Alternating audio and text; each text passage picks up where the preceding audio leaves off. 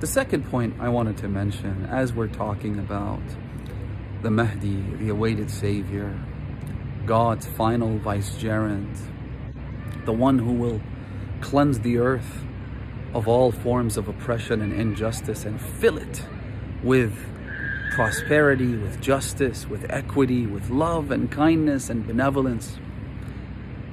As we sit right here in the courtyard where He will rule, where He will stand before millions and billions of people, listening to the Imam as he lays out his mission, as he describes his mandate that's been divinely inspired to him. The second point I wanted to mention, following from the previous episode, is that the Imam himself has certain expectations of us. And of course, these expectations include the importance of our adherence to God's religion, to be connected to Allah subhanahu wa ta'ala, to follow His orders and commandments, and to refrain from His prohibitions, from acts of sin. Obviously, the Mahdi's mandate rests on a foundation, and that foundation is belief in God and adherence to His teachings and to His instructions for us. But one thing I want to focus on among the expectations of the Imam, our master, the awaited Savior, is that we look after each other.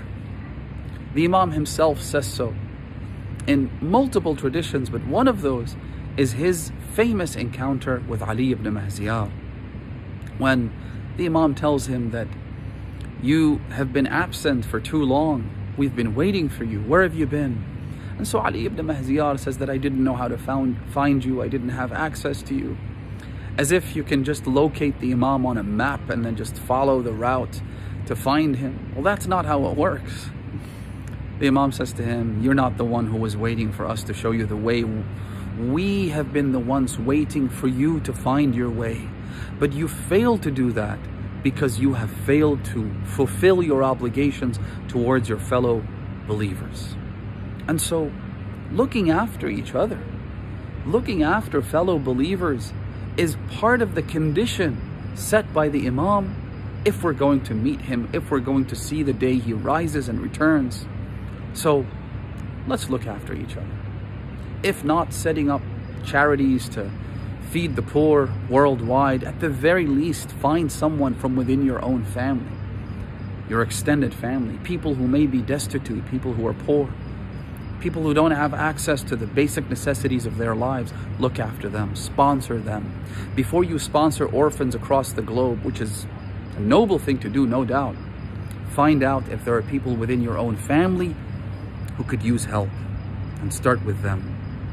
So make sure that there is no one within your own circle of friends, your own blood relatives, who is needy, who is poor, and help them in the name of the Imam. Help them to please the Imam.